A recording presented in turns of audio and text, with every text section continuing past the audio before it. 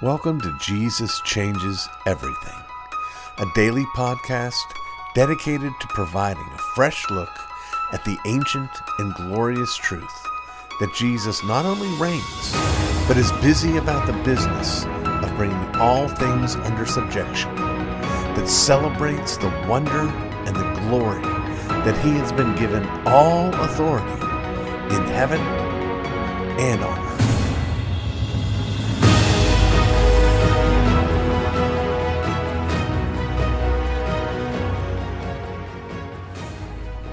It's Tuesday, and that means it's time for another one of our isms. And today I'd like for us to consider Jingoism. Jingo-ism,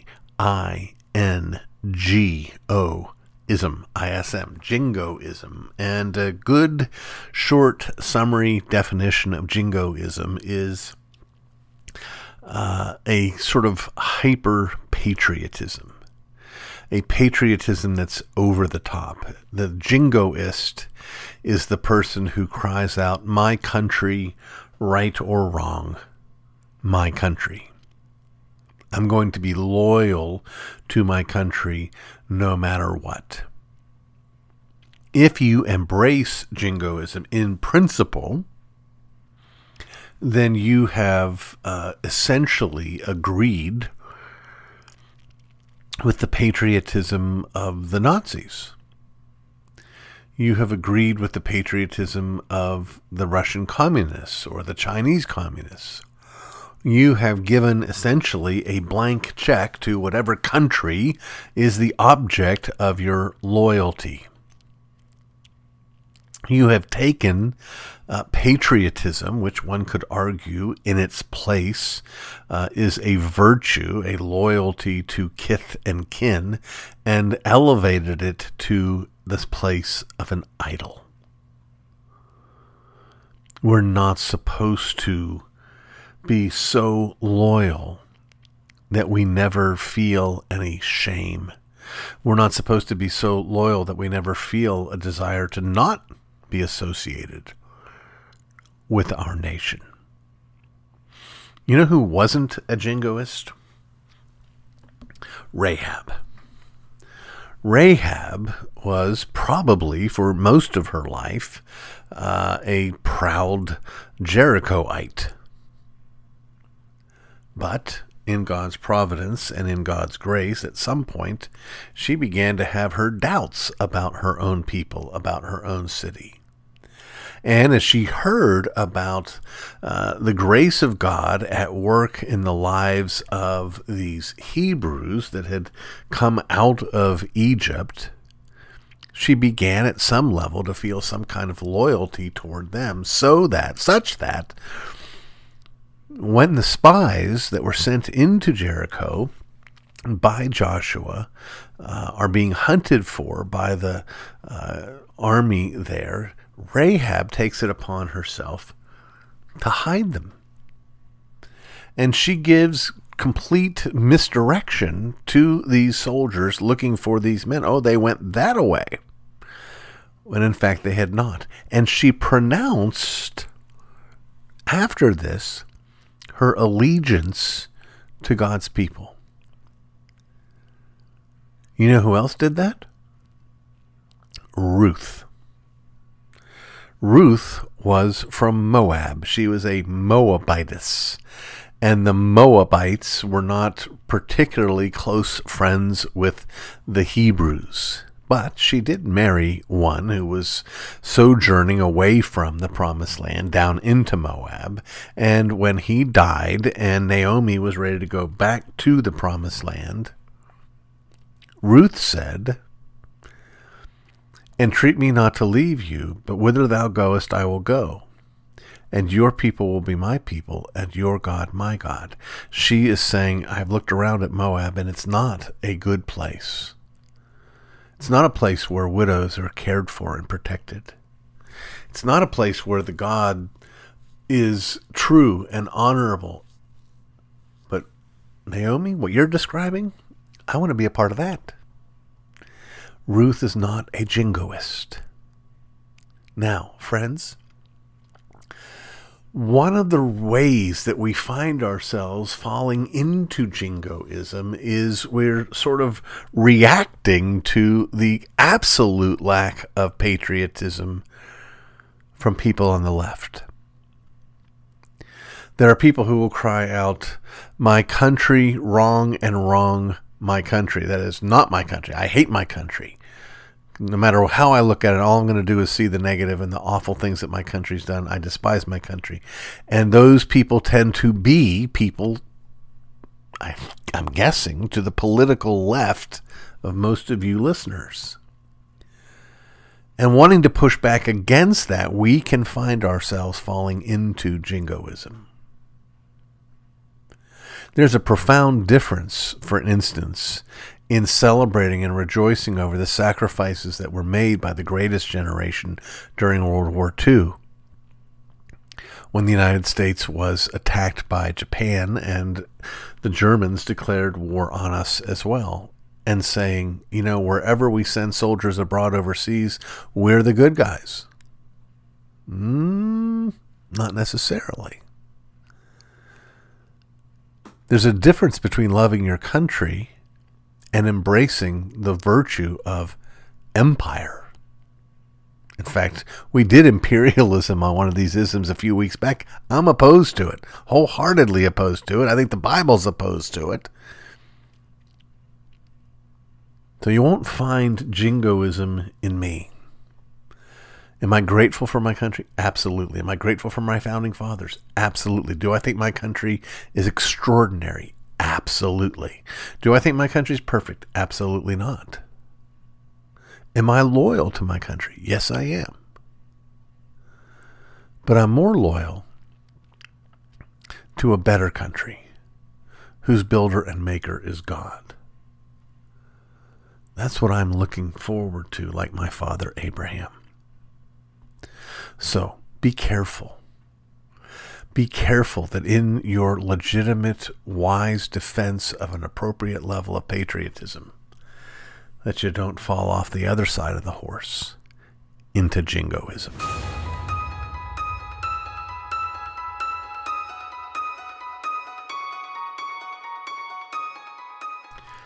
Tell you a little story, and it won't take long, about a lazy farmer who wouldn't hoe his corn.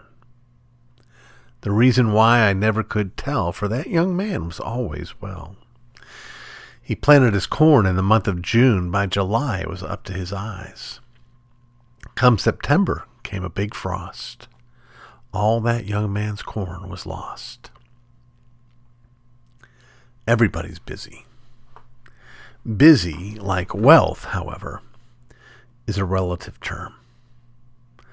My old friend Eddie used to marvel that I took a full load at seminary while working a full-time job.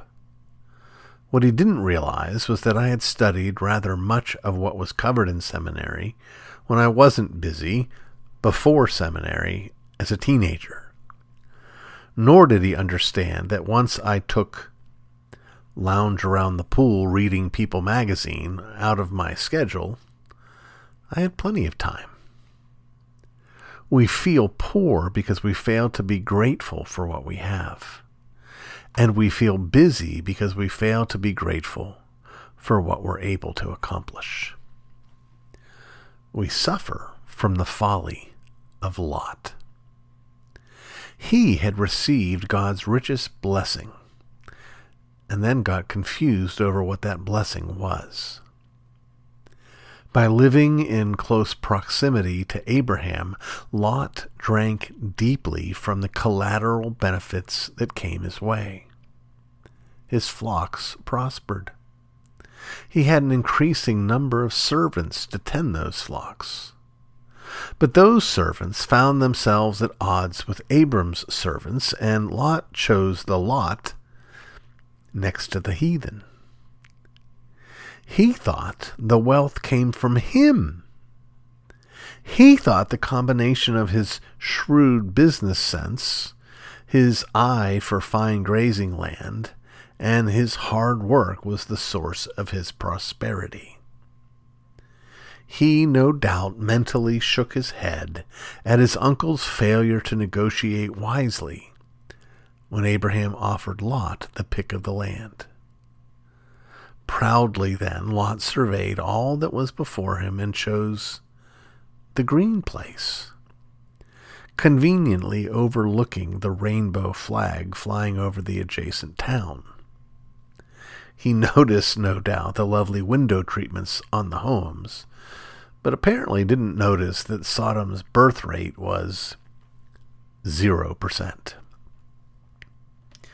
Now, I'm not denying that God works through means. Rather, I want to affirm that while God was the source of Lot's prosperity, the means God worked through wasn't Lot's hard work. Instead, it was the character of his uncle. But more important still, it was the very wisdom of his uncle that was the wealth. What made Lot a rich man wasn't flocks and herds, nor South Beach property, but that his uncle was a man of wisdom and character. What made Lot a poor fool wasn't that he failed to tend his flocks, but that he failed to tend his soul. Here is a great paradox. Jesus often taught in paradox. He twisted words that we might see reality, not because we are twisted, but because reality is. Lose your life to gain it. Be last to be first. Die that you might live isn't a literary technique, but the substance of reality. C.S. Lewis got at this point. Actually, I think in one place or another, C.S. Lewis alluded to virtually every point there is to make, but he got at this point in the Screwtape Letters. There, Screwtape encouraged Wormwood to encourage his charge to think in grand categories and to fail to think in the small. A man who can taste the heady draught of a love for humanity, but can't force himself to love his neighbor in the pew, has already lost the battle. Cultivating a love for humanity, however, is like growing plastic fruit. One need not worry about root rot or bugs, and one can display the, quote, fruit of one's labors. But the real deal isn't there. Lewis, however, missed an even bigger point. It isn't enough for the wise man to move his gaze from the amorphous humanity to his neighbor in the pew.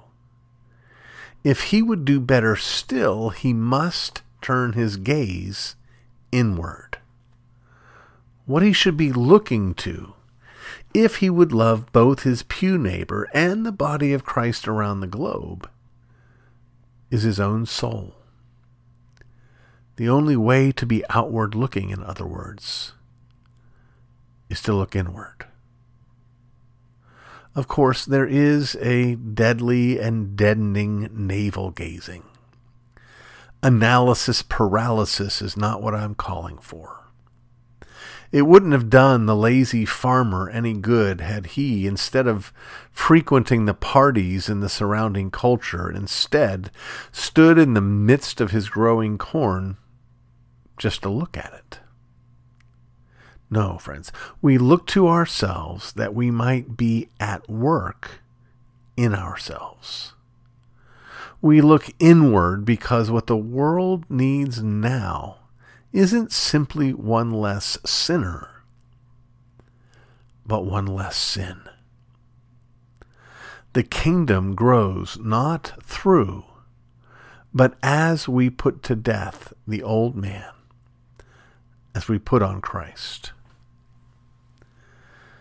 But there's still another layer of paradox, because paradoxically, not only does Jesus work through paradox, but so must the devil. We lose our lives when we seek to save them. We become last when we seek to be first. In like manner, the devil is about the business of lulling us to sleep or encouraging our spiritual sloth. A little sleep, a little slumber, a little folding of the hands, and we are as unconscious as the foolish virgins. The rest that the devil seduces us with, however, is nothing but slave labor. When we are not diligent about the business of bearing much fruit, we are instead busy either making excuses or pushing rocks up Sisyphean hills. Changing the world is chasing after the wind. Changing ourselves in and through the means of grace appointed is running the race. The devil, who is more crafty than any of the beasts of the field, seduces us into waiting for that beast in the jungle, that one glorious moment of opportunity where we will usher in the kingdom with our devastating argument, our best-selling book, our cinematic triumph, our Christian president. Meanwhile, the beast is at work in our hearts, where the real battle is, where he turns our gardens into jungles. All there is abide in me. Before we dicker over what this means, let's remember what we know. We are to bear fruit. The answer to abide is found in Him. For therein is His glory. A certain farmer went out to sow, but this farmer scattered no seed on the rocky ground. This farmer, the one whom Mary mistook for the gardener, has promised that having begun a good work in us, He will complete it until the end. The great thing about the call to cultivate fruit is that we are the fruit that He is cultivating. The great thing about the call to work out our own salvation in fear and in trembling is that it is He that is working in us, both to will and to do His good pleasure. As we work in all diligence, we rest in the arms of Jesus. And one day, all His bundles will bow in joy before Him. You've been listening to the Jesus Changes Everything podcast, a production of Dunamis Fellowship, the teaching outreach of Dr. R.C. Sproul Jr. If you've enjoyed this podcast, we encourage you to subscribe, which you can do at all the usual outlets, to tell your friends, and to spread the word. To learn more about the work of Dunamis Fellowship, please visit rcsproulJR.com. And join us next time on Jesus Changes Everything.